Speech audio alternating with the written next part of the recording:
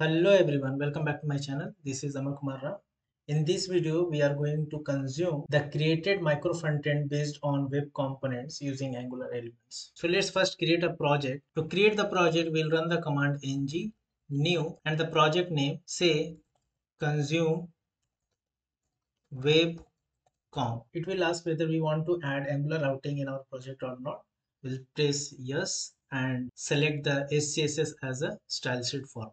The command has been successfully run and the project has been created, that is consume web comp. If we go to the package.json file, the project has been created on Angular 50. Now we'll copy the generated web component JS file from the remote application. This is remote application, that is take list, and in the elements folder we have two files generated, out of which we need to include this ES2015 JS file. So let's copy this and paste in our host application, that is consume web comp.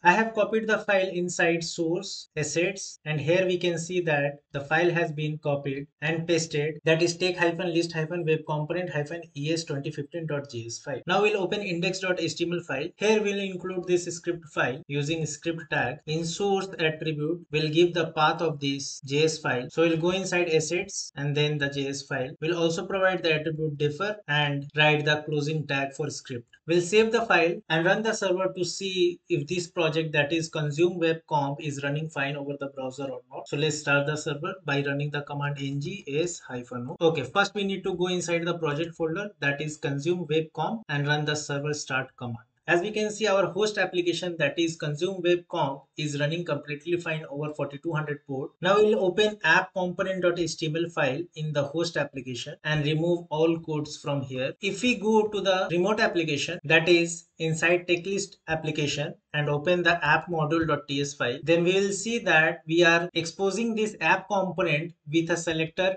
take-list. So let's use this take-list tag inside the host application and see if app component.html file code gets run over the host application or not. So this is our host application, and here if I'll write take-list and save the file, then it will give error because this take-list is not a known element to this project.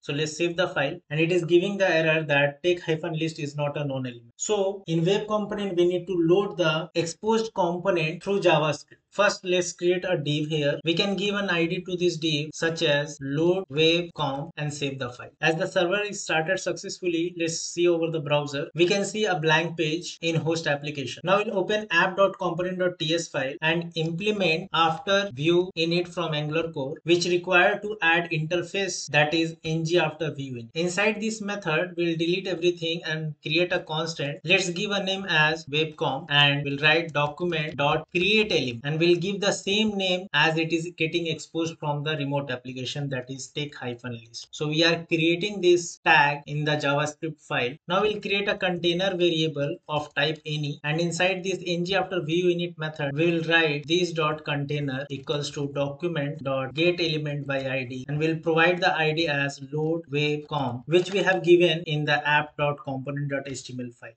Now inside this container, we'll remove all the inner HTML and also we'll append a child, which is nothing but the tag variable, that is webcom. Now the server has been started. Let's see over the browser. We can see that our remote application is rendering successfully over host application, that is consume web comp. So this is how we can render a micro frontend based on web components in any application. If you want to know how to communicate between micro frontend using web components, then do let me know in the comment section. I'll create a playlist on that as well. This is it for this video. If it is helpful to you, then please press the like button and share with your friends and colleagues. Now let's meet in the next video. Till that, be happy, take care, signing off.